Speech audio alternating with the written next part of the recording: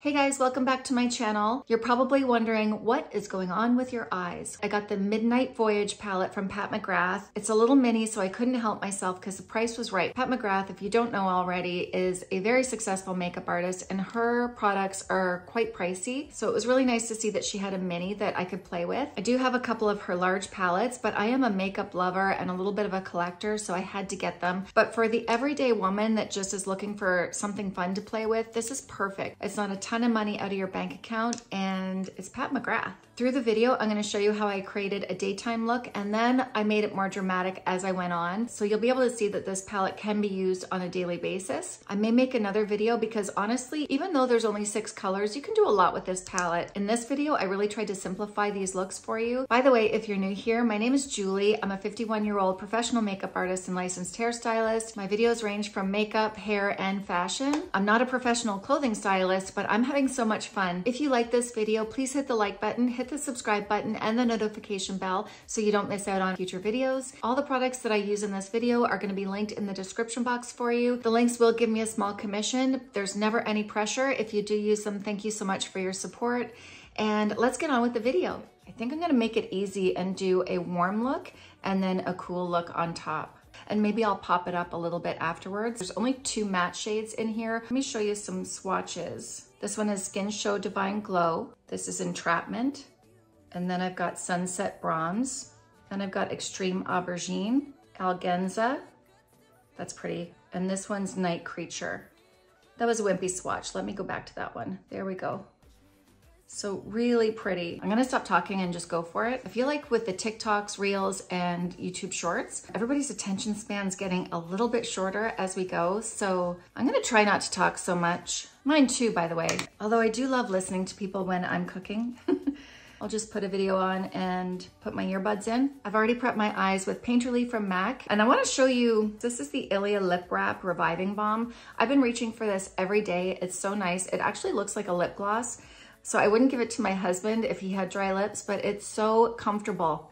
It's not sticky. Sometimes when I use a lip product, it actually makes my lips want more. It's almost like an addiction that my lips get, that I need that moisture. I don't feel that with this. I actually feel like it's doing something. I'm gonna do it in a way that may seem backwards compared to how other artists do it, but I'm gonna start with my lighter color first, and I'm gonna put that all over the lid. Kind of, like the first inner half.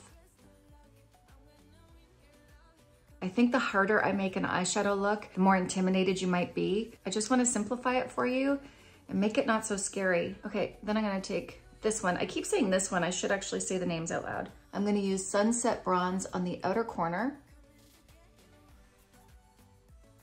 and blend it in with my Memory Skin Show Divine Glow.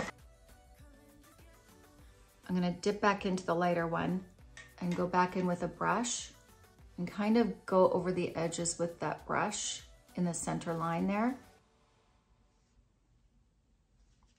Then I'm gonna go into Entrapment. I'm gonna tap it off, and I'm gonna start off in the crease here in the outer corner. If the eyeshadow is gonna show up really dark, this is where I wanna put it. I don't know how this is gonna apply. So this outer corner is the safest place to start. So it's really not that intense. So I'm gonna go back into it, lay the color down there, and then drag.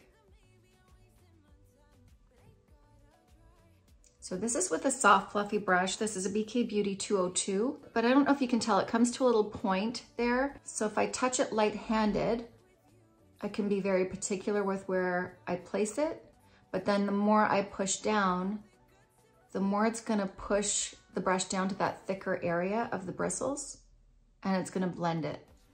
And it's as easy as that. In my next video, I have a new lash curler to show you. I ordered from this brand that came out with 2 different sizes, so I'm excited to show you that. I haven't tried it yet, but that will be in a future video. So make sure you subscribe. This is the Tarte Tubing Mascara. I wore a mascara the other day and I was so hot and sweaty. I had a big splooch of mascara on my eyelid, and that's because I was sweaty. I thought, oh, that mascara is horrible. I'm using Benefit Brow Powder. I think it's nice to see it all finished.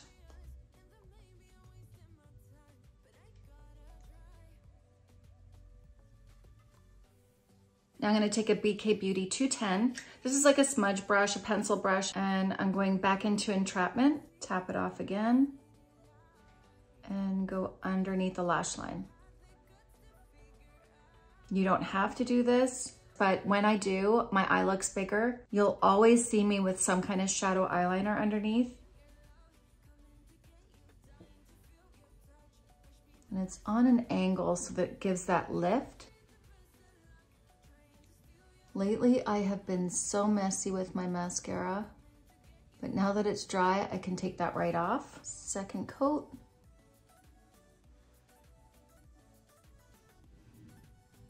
Now I can clean up any fallout, and this is where I can clean up the edge here if I want. I'm gonna use Dior Skin Correct for my concealer. It is so messy, look at. I should clean that up. Oh well, that's how you can tell it's used.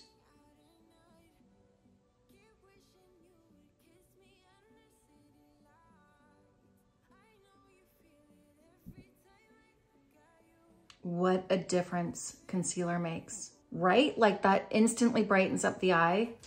It went from looking basic to bright. I know there's some people that don't like to wear foundation and concealer, but even a tinted moisturizer will even out your skin tone and bring all the focus to your eyes. You see the difference? Before I start the second eye, I might as well go ahead and do my brow, get that over with.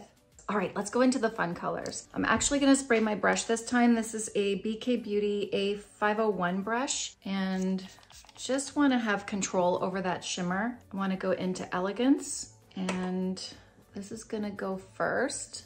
Same technique, just to keep it simple. I'm going into the first half of the eye.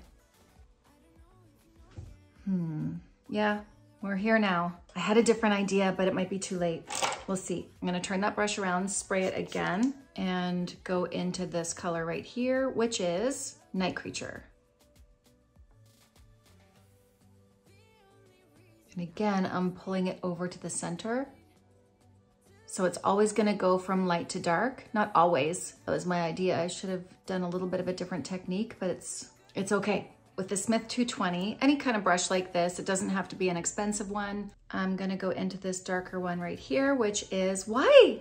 I'm just gonna test myself from now on and see if I can remember it. It's Aubergine, Extreme Aubergine, I got it. Phew. All right, and then I'm gonna head right into that outer corner again. Tap, tap, tap. And I'm gonna go in circular motions. So most of it's being deposited there, and then I'm gonna work it up and drag it. So more up in that outer corner and then dragging it in. See, that color can look scary, but it's not scary. Now I made it a little bit shimmery because I started off with the shimmer. If you don't like that, then you would apply the matte color first, but I kind of like it. And I always feel like there's no rules. I don't mind a little bit of shine in that crease area. It depends. If you have a ton of texture, it might not be a good idea. And then I'm gonna go back over the edges and make sure that it's all blended. This is a Rephr 03. This is small, it's short, and because it's short, it's a little bit stiffer, so I'm gonna get more deposit. I'm gonna tap into Extreme Aubergine. I did it. And I'm gonna create a smudgier line right here.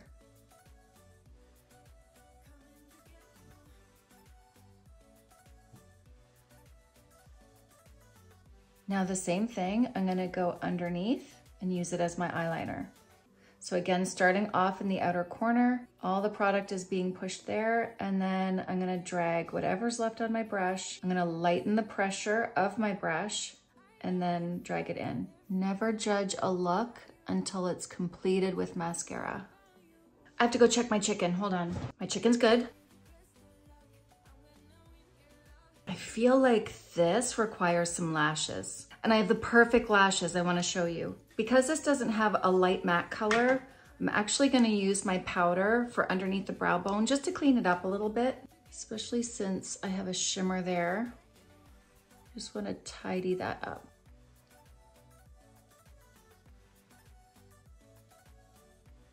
Now that I'm looking, I feel like I need to clean up my brows just a little bit. Right there is a hole, I see it, no holes allowed. A little bit of concealer. It's really important to clean up your under eye when you're wearing purple. It always is important, but especially when you've got purple, you don't want to look like you got a black eye.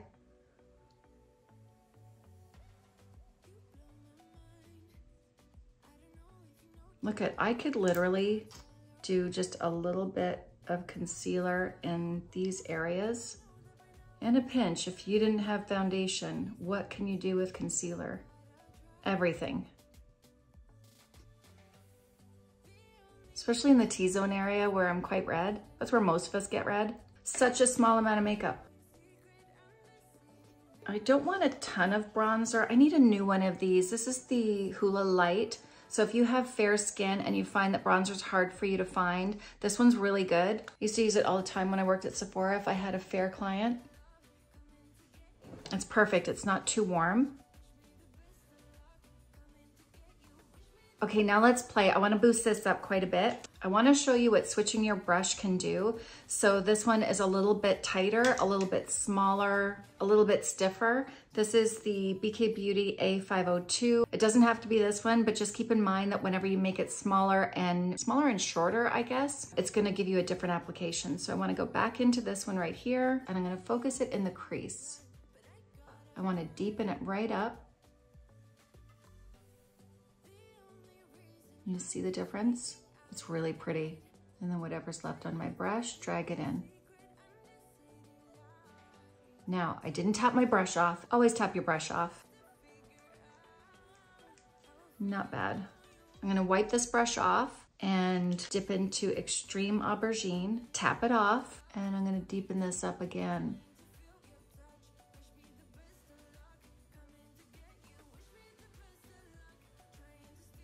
With a bigger pencil brush, this is a Rephr 26, back into this one. Because it's bigger, it's gonna give me more smudge underneath. And I'm really not gonna be that careful with it this time. I want it to go nice and smudgy and pull the color down a little bit.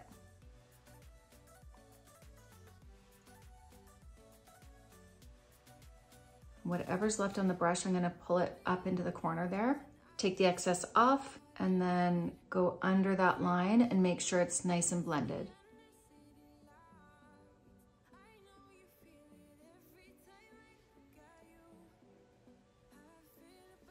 I can see that I've got a little area here that hasn't been touched, so I want to make sure that I get that nice and dark as well. And that's where the proper brush comes in handy, because this fits right in that little pocket.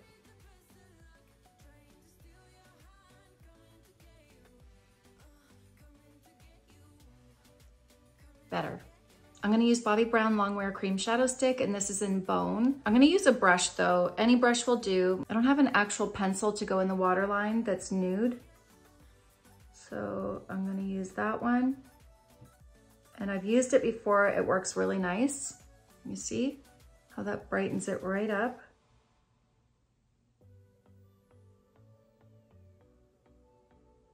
I haven't tried these before. They're the Kiss Impress. I've used the Kiss Falscara before and I love them. You don't feel them on and they're really easy to apply. I ordered a few of these and they all came like this. I wish that there were this many lashes on this side. It looks like you're getting a big pack and you're not. Darn it. So the trick is you go underneath your lashes. It's really hard for me to do it at the angle I'm at because I really want to get close to my 10 times mirror.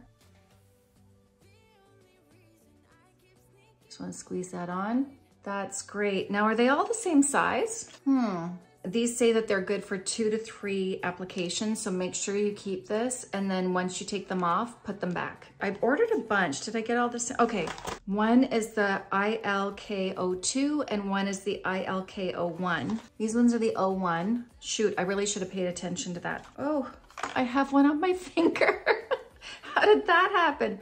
Oh no, it's still on my eyelash. Where did that come from? Never a dull moment. Okay, I'm gonna keep going. Wish me luck.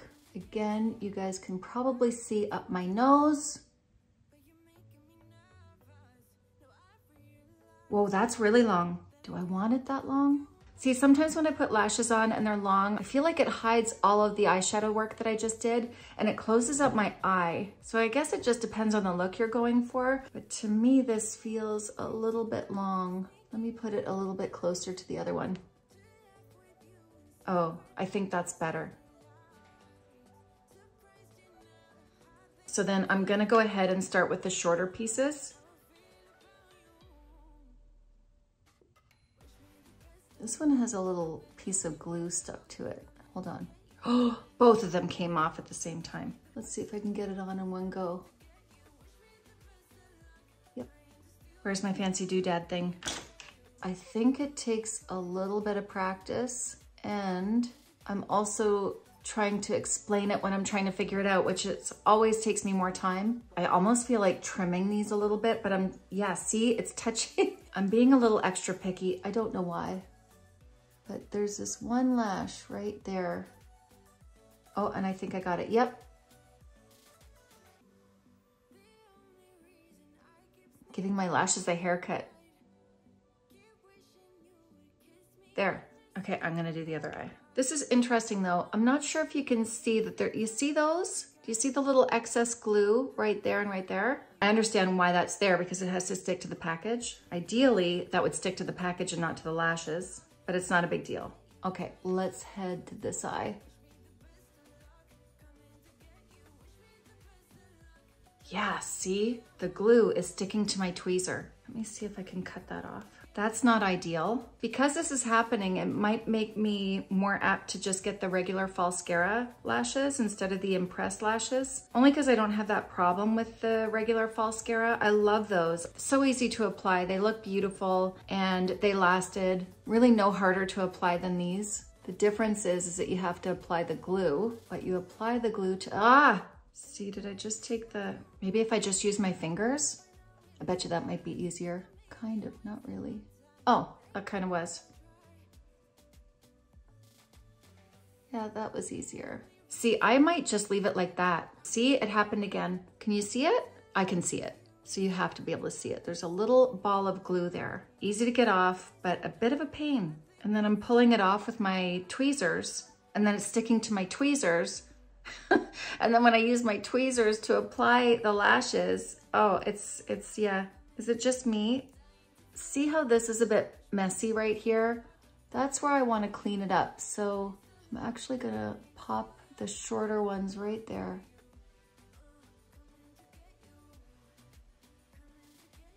Yeah, that worked. So they still look natural.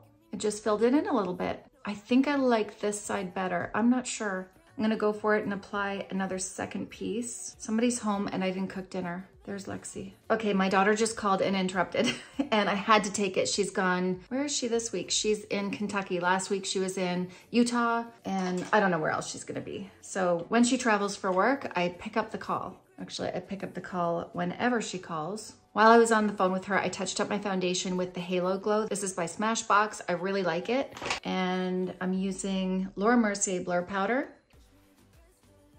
It's talc-free, I love it. I have a couple favorites, but that's in my top 3.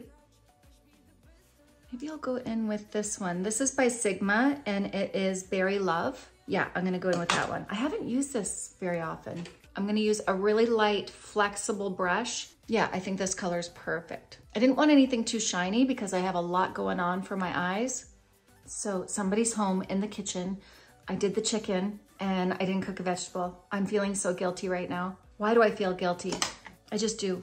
I like my lip color the way it is, honestly. If anything, I might just put a little bit of lightness in the center. This is Penelope Pink by Charlotte Tilbury. Yeah, I think I like that.